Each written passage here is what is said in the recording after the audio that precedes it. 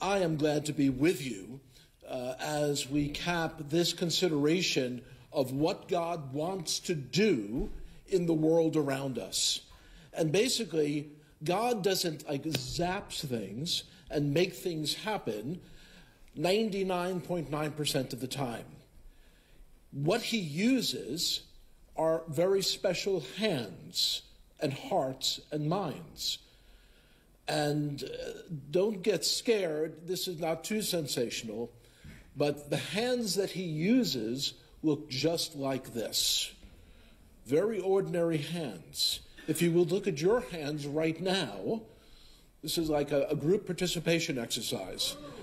If you would look at your hands right now, the shocking thing is these are the sorts of hands that God uses to accomplish his kingdom purposes. The king has arrived. When he arrived, many people recognized that he was Mashiach, as we say in Hebrew. He was the Messiah. But only a minority did.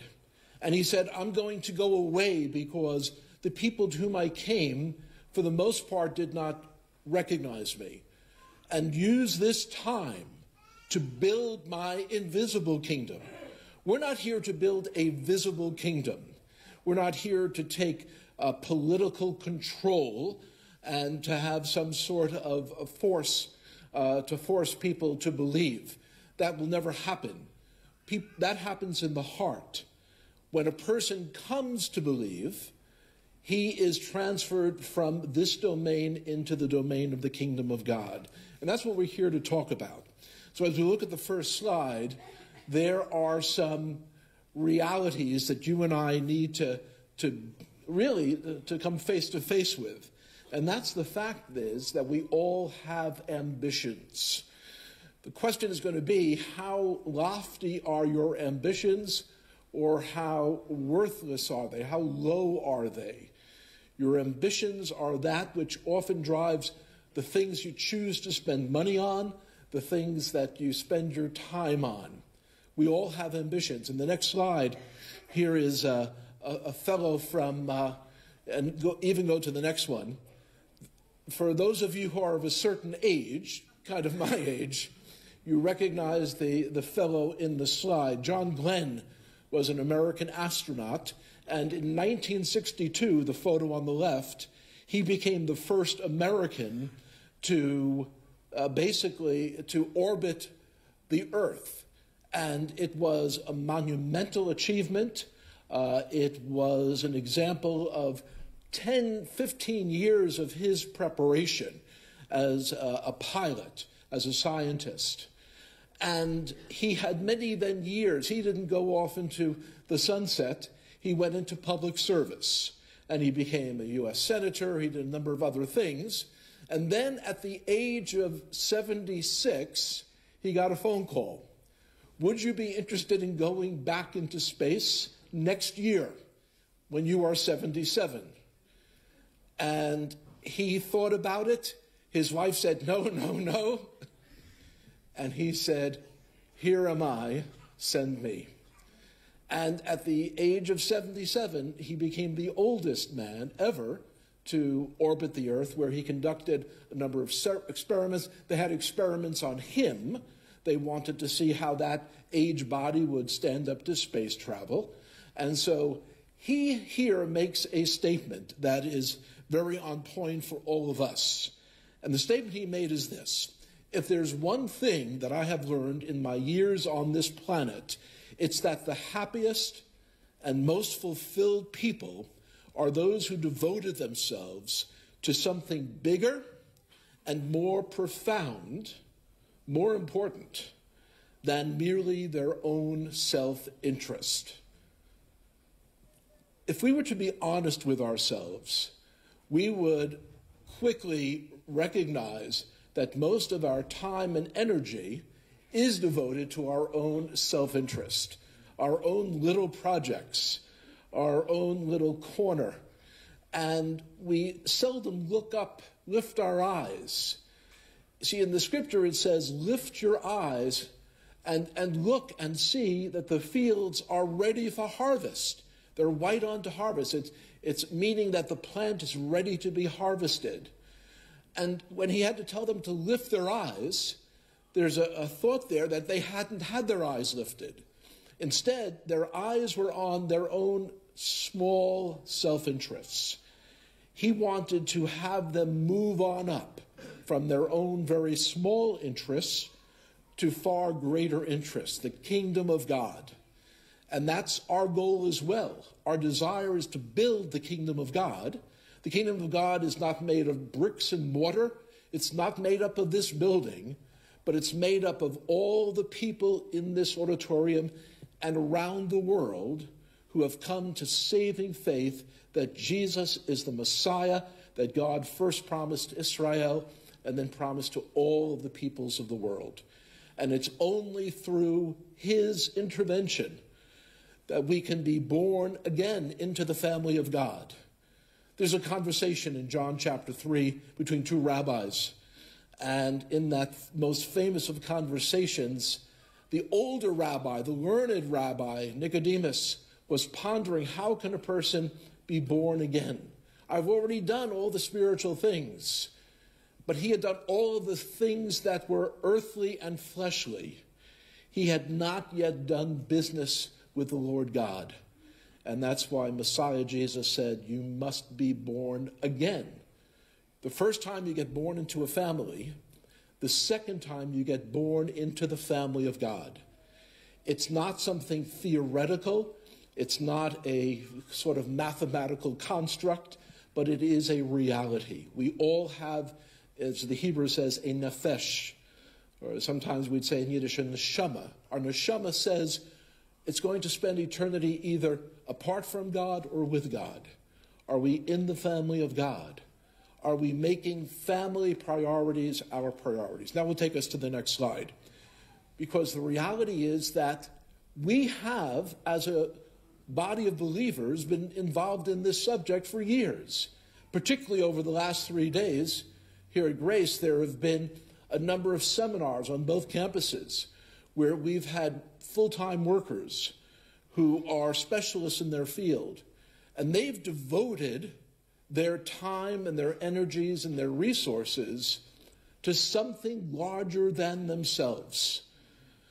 I was sitting back. I didn't have any speaking obligations these 3 days. So I was sitting back and enjoying seeing how they had put aside small ambitions and had signed on to a much greater outfit.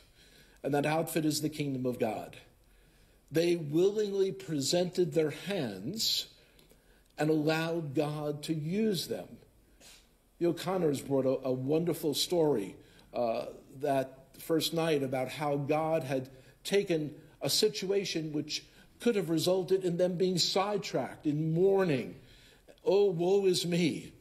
And they presented themselves for this new opportunity of service, and they said, here am I, Lord, send me, just as the praise team had said. They said, Hineni, in essence in Hebrew, here am I present myself. Every situation is going to be different, every single one. And the various workers that we've had exemplified all of those things. So why is it? How in the world are we qualified to do the work of God with these ordinary hands? In the next slide, there's a scripture passage which is very illuminating. And it is, I know it's a little small in print there, but in Colossians chapter 1, there is a very pertinent sort of position that we have taken. Let me read that to you. In Colossians chapter 1, verses 12 and following, we give thanks to the Father who has qualified us to share in the inheritance of the saints in light. Understand that first word. He has qualified us to share in the inheritance of the saints.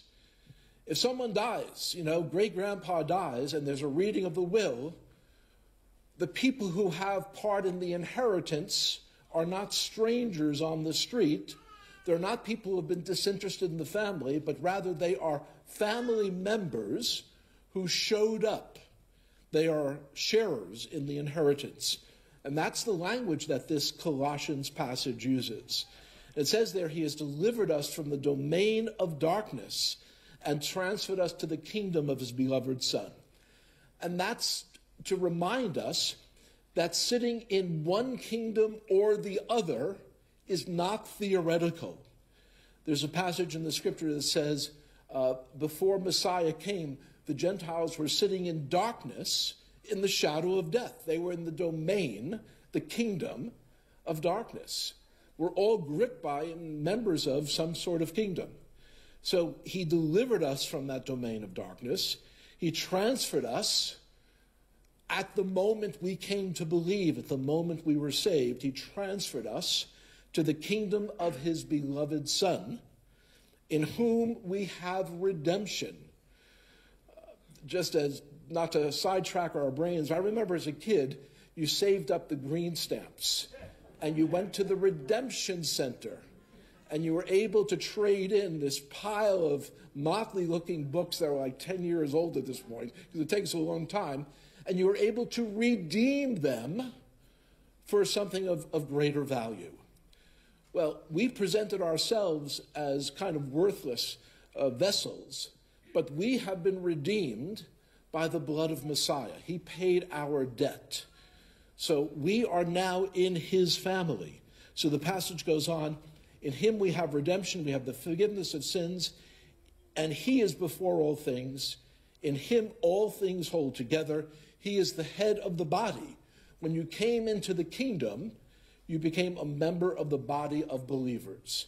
And that is a simple reality.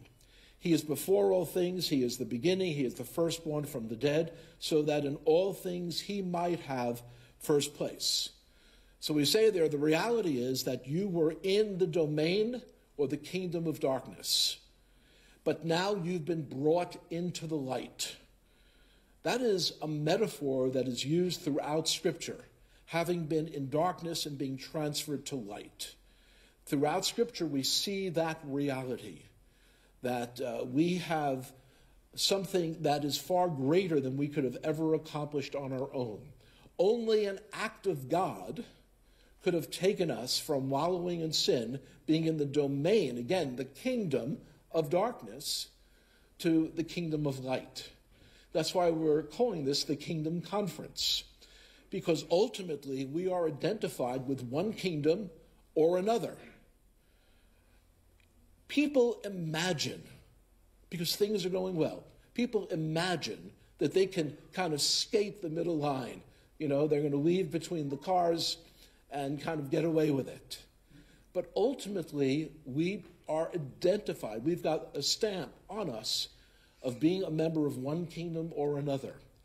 If we do not have our sins redeemed, if we do not receive the atonement, a word that is very popular in Jewish circles, the most holy day of the year is Yom Kippur, the Day of Atonement.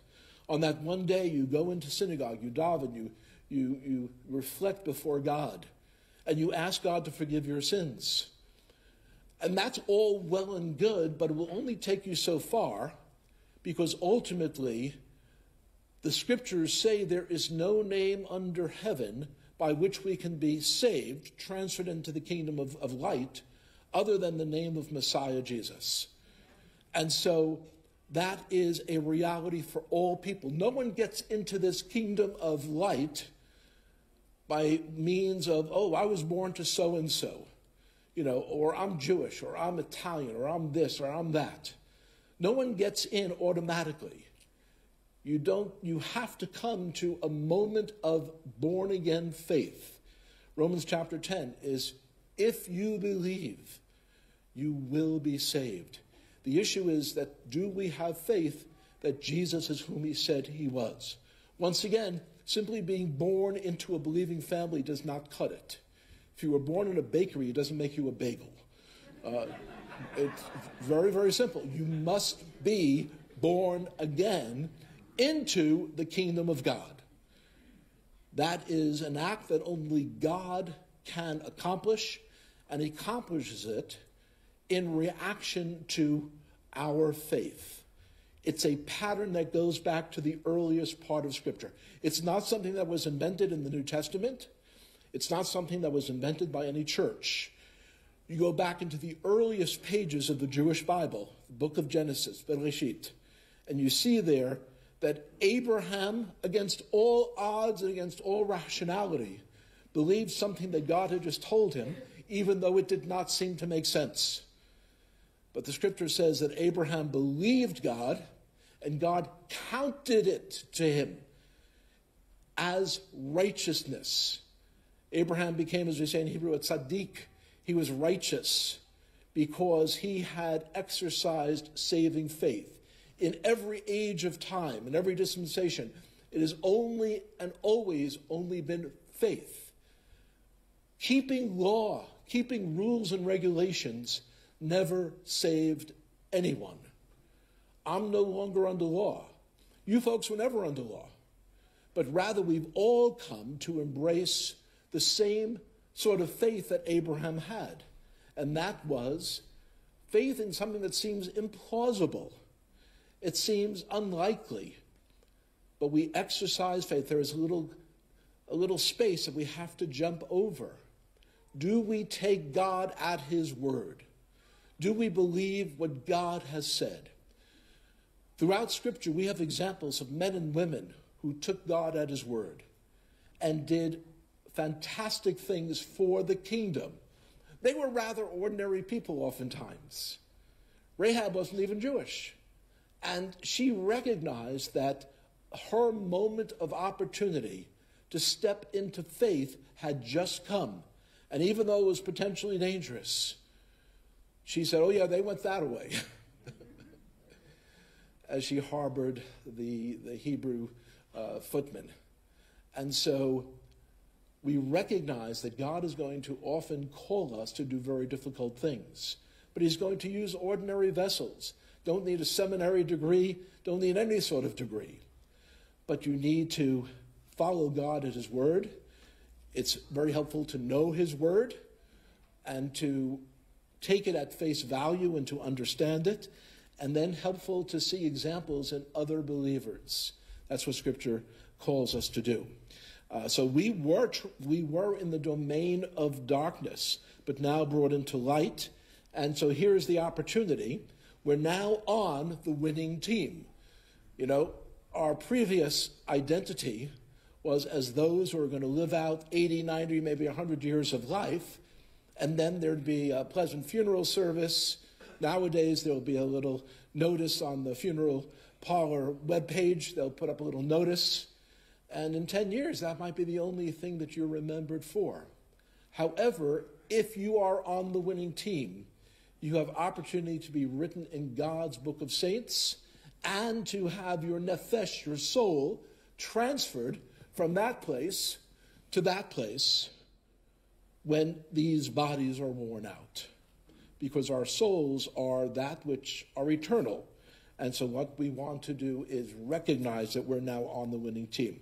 There's another verse in the next slide. And in that verse, taken from Matthew, we read it to you. In Matthew it says, don't share up treasures on earth. Moth and rust can destroy them, and thieves can break in and steal them. Instead, store up your treasures in heaven, where moth and rust cannot destroy, thieves cannot break in and steal. Your heart will always be where your treasure is. Words of Messiah Jesus. A lot of people accumulate toys and gifts because we say here that the world hangs ever-changing trinkets in front of us. They dazzle, they distract. You see an ad for the latest iPhone, iPad, whatever they've got nowadays. I've got to have that. And you go out and you spend $1,000 for this brand new trinket, and just as you're showing it off to your friends, comes the announcement, oh, that iPhone 14 is now obsolete. You need iPhone 15. Only $1,400. That's why I have an Android, an old one. Because the world will constantly dangle this in front of you. You absolutely need this. to feel important. You absolutely need this to be a real person. You absolutely need this to be in with the cool kids. But the reality is the things always change.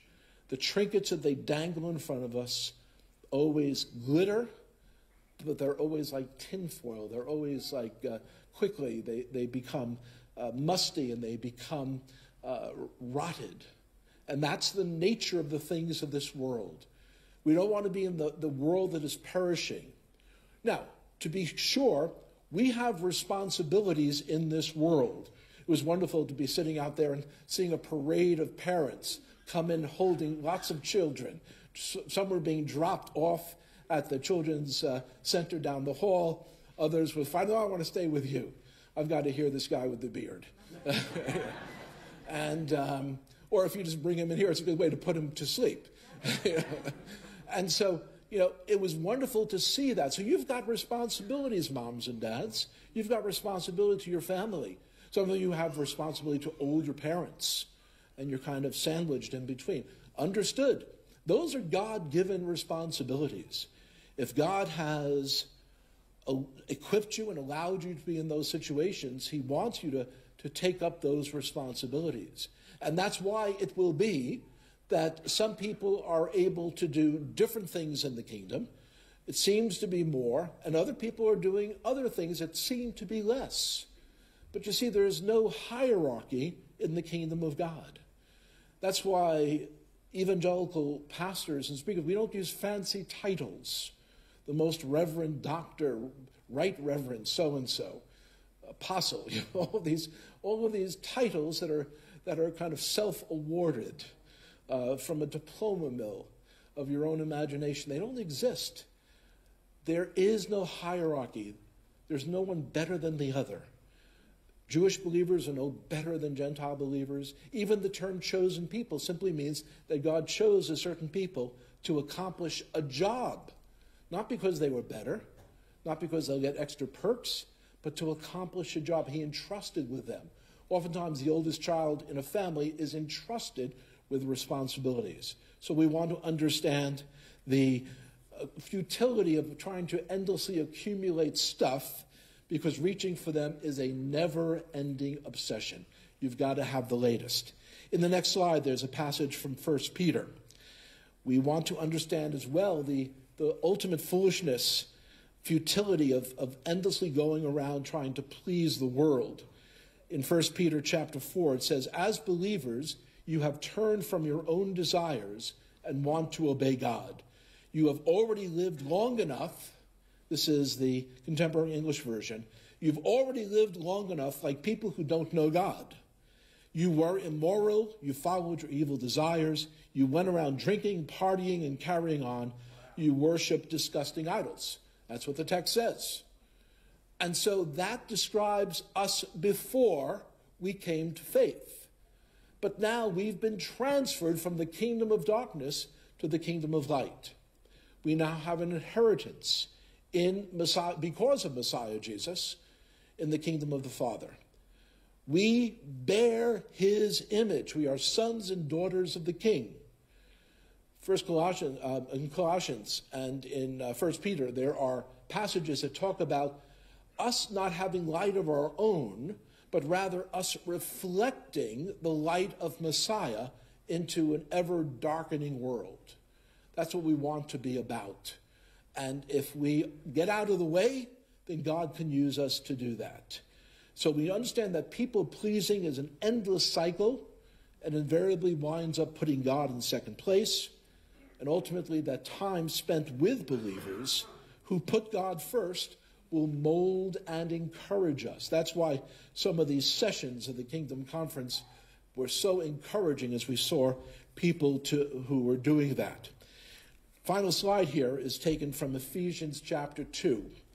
Ephesians chapter 2 says, "We are God's workmanship, created in Messiah Jesus to do good works, which God has prepared for us in advance to do." I'm going to read that once more. Ephesians chapter 2, verse 10. "For we are God's workmanship, were created in Messiah Jesus to do good works, which God prepared in advance for us to do." You don't get saved by doing good works. You get saved by faith alone, in the finished work of Messiah alone. But then as a result of being transferred from a bad kingdom, the kingdom of darkness, into the kingdom of light, we then are equipped to do good things. We actually have a list which God has prepared for us to do.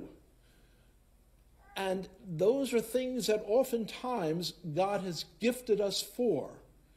God doesn't ask, someone who's like very large and kind of wide to be a ballerina.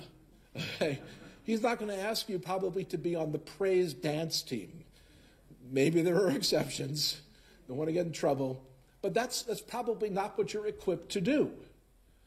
But when I look at the folks on the team here, the music team, God has gifted them with an ear. They can hear the ear. They can feel the rhythm. They can count out the time. It's almost like another language. For the years I spent leading a praise team, we almost were able to talk to one another. You could hear in a half second where someone was going. So they have an ability. They've surrendered their talents to be used for the kingdom. Oftentimes, the opportunities that God presents to us will align with our interests and our desires and give us pleasure and joy. I'll never forget some of the times I've been here and I saw a young boy wailing away on the drums, hair flying, and he was having the time of his life. Well, it was Tobias, Kenny and Anita's son. He was loving what he was doing. And it was all in time. He wasn't going off on his own. He knew Dad was right there to keep him in line. But he was enjoying himself. And God was using him to bless all of us and to keep the band on time. So God had chosen a task for Tobias to do that also would play into his strengths and would give him pleasure and would encourage him along the path that God has chosen for him. God has shovel-ready jobs for each one of us. I don't know what they are for you, but this is a good place to find out, because it's in the body of Messiah, the local congregation, where we are to exercise those gifts. This is the primary place where those gifts are put on display. So I might encourage you to pray about what God might want you to do. There's all kinds of opportunities here and just outside. VBS is coming up. They need a lot of people for VBS because it impacts the community powerfully. Many people had their first introduction to the body of Messiah through bringing their kids to VBS. And so they need volunteers for VBS. There'll be training sessions, volunteers for all sorts of things. And also the various partner ministries that have been displayed here over the last few days all have local ministries. There are ministries in Newark and Patterson, in the local area. Some of our ministry partners are the ones who lead those. So there are many opportunities for you to use very ordinary hands to do a very holy task, and that is to put them to work for the kingdom of light, the kingdom of which you now are a part. Would you pray with me? Oh, Lord God, we praise you, we thank you for so great a salvation. Oh, Lord God, we praise you that so long ago in the pages of Scripture, you promised to send Messiah. The promise was kept, and Messiah, Jesus, was born. When we come to trust in him, he takes our sin as far as east is from the west. So far does he take our sin away. Oh, Lord God, we praise you for that precious truth, and would pray that you would put your hand on each person here who has come to faith, and they would recognize that you're calling them to do something for the kingdom. Let us be found leaving behind our small ambitions and go on to being a superstar in the kingdom of God, no matter what we do. Our Lord God, we pray these things B'Shem Yeshua Meshachenu, in the matchless name of Jesus our Messiah. Amen and amen. God bless you.